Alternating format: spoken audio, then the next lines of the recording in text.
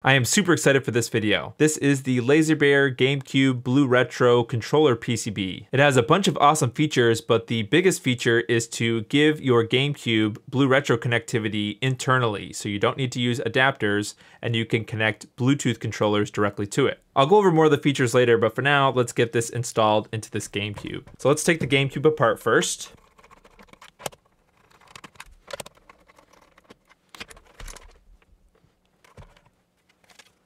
All right, so we're going to focus on this controller PCB thing in the front. So let's disconnect the controller faceplate and then disconnect this ribbon cable.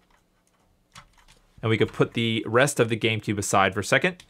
Now we can unscrew these two screws in the controller PCB here.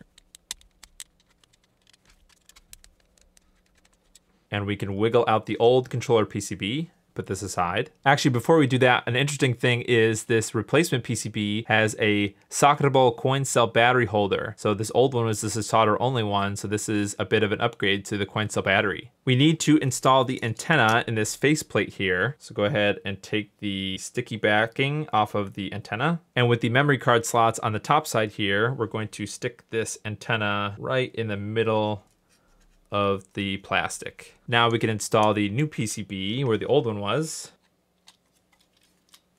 Now we can attach the antenna connector to the ESP32 here. All we have to do is push this into place, but it might take a little bit of lining up and then make sure it's sort of where it's supposed to go. All we need to do is really push down. Doesn't take that much pressure. I mean, it takes a little bit of pressure, but it's more important for it to be lined up correctly than for you to kind of force it in there. And then we can reinstall those screws.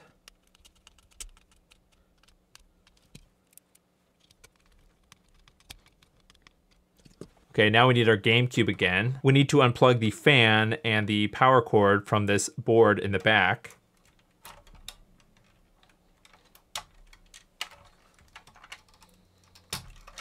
Okay, so the installation instructions are a little bit confusing. So what we want to do after we've unplugged both the fan and this power wire is leave the power and the fan wires here for a second and get our faceplate back.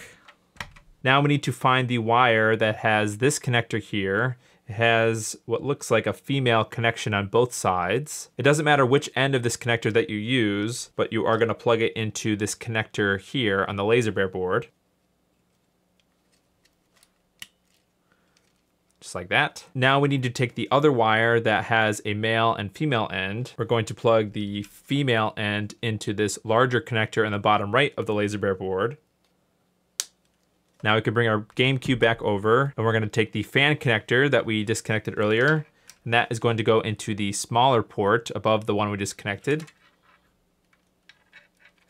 Like that. Very carefully, we're going to connect this flex cable back into the connector where the original cable was. And just make sure that the sets of red and black wires are kind of going up the left through this gap here. And we can put the front panel back on. Mine unfortunately only has one clip, but yours should have two. All right, let's spin this around again. Okay, the power cable that we disconnected is going to go into the male end of that cable that we left earlier. It's not the same connector type, but it should still fit in there and be kind of okay and secured. And we're gonna tuck that into here, sort of. Now we're gonna take the other cable and plug that into where the power board originally connected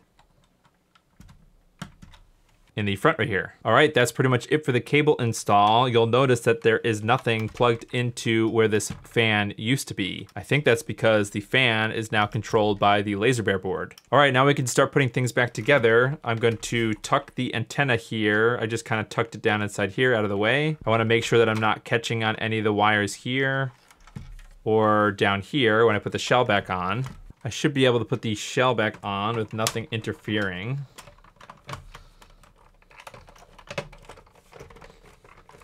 Just kind of checking the buttons, make sure nothing's stuck. Then we can flip it over and screw everything back together.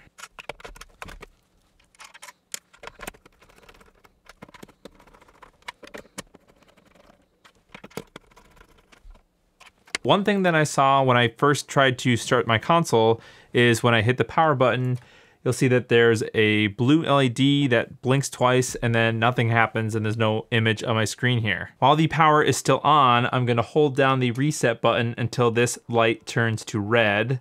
Okay.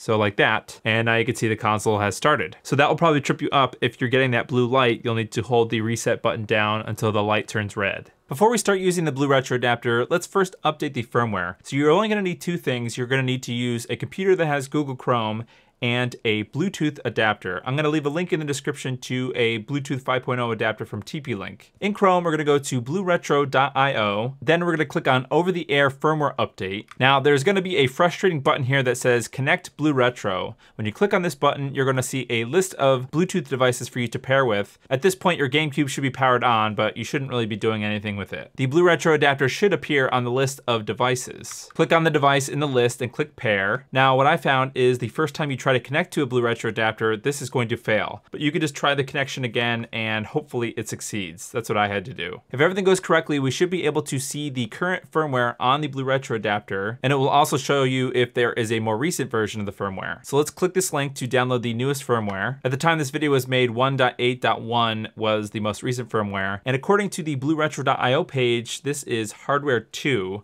so that is the version that I chose on the firmware page. Once we download and unzip the firmware file, we should be able to choose the firmware file from that zip folder for the GameCube firmware. It's going to take a while for the firmware to update, but it should succeed. After you update the GameCube firmware, I found that the controller mappings have been reset to defaults. So we're gonna have to go to the presets config menu. From the mapping config, we are going to find the GameCube merge analog and digital trigger selection and click save. Now that the BlueRetro firmware has been updated and the GameCube controller profile has been selected, let's go over some of the features of the LaserBear GameCube BlueRetro adapter. I'm gonna start from the beginning, so let's power on the console. I don't have any controllers paired with this yet. As you can see, when you power on the console, the LED is flashing between purple and red. That means that the console is in pairing mode. I'm going to pair this Switch Pro controller. I think all we have to do is turn it on. We may have to hit the sync button. Nope, all I did was power on the controller, and now you can see there is a blue LED in the first controller slot, and the Switch controller has the first player LED lit. That's pretty much the process for most Bluetooth controllers. You could use something like the DualShock or the PlayStation 4 controller. So let's go into a game. This really isn't a lag test or anything, but I've used other BlueRetro adapters before, and there really isn't that much latency that I can tell. I mean, I'm sure that there's some latency there because it's Bluetooth and it's not wired, but this is fine enough for playing most of the games that I would play. Now you might want to connect another controller to the GameCube after that pairing mode is kind of over. To get back into pairing mode, we're going to hold down the reset button until the LEDs start flashing a little bit faster. So we don't want to let go when it starts blinking the first time. We want to wait till it speeds up a little bit. Now we have our purple and red LEDs back. For my second controller, I'm going to use this 8BitDo G-Bros adapter in X input mode with a wired GameCube controller. So I'm just gonna hit the red start button.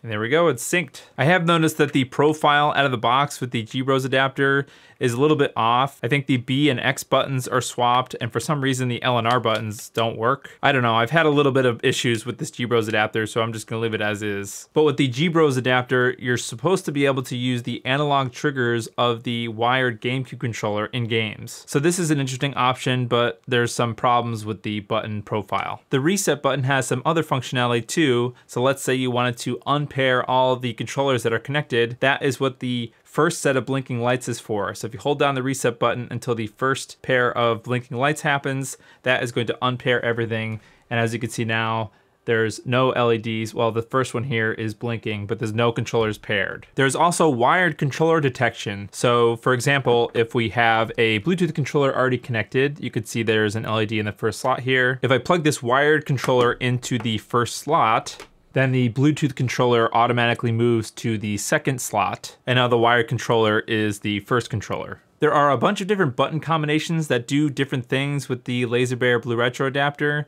but I'm going to show you one of the most interesting things. So if we hold left trigger, right trigger, start, and down on the face here, you'll notice that the GameCube is shut off, but the power button is still pushed in. The face buttons, by the way, are these buttons over here. So I pressed B, which is down on the face of the Switch Pro controller. Basically, the GameCube is in this low power state, and all you have to do to turn it back on again is just wake it up by turning on the controller. So the Switch Pro controller was bound through Bluetooth. I just pressed start on the, or plus on the controller, and it both paired the Switch Pro controller and woke the GameCube back up. This is a semi-hidden feature that I don't think a lot of people are talking about, but this is awesome if you want to leave your GameCube on the other side of your living room or something, and you just want to use wireless Switch controllers or something. You can leave your GameCube in that low power state and turn it on by turning on the controller. I'll leave a link in the description to the manual so you can see what other button combinations there are and what they do. If this video helps you figure out your LaserBear GameCube BlueRetro adapter, give this video a like and get subscribed so you don't miss more of my retro console modding tutorials. Check out this video if you want to learn more about BlueRetro and take a look at my Super Nintendo DIY BlueRetro adapter. Thanks for watching, and I'll see you in the next video.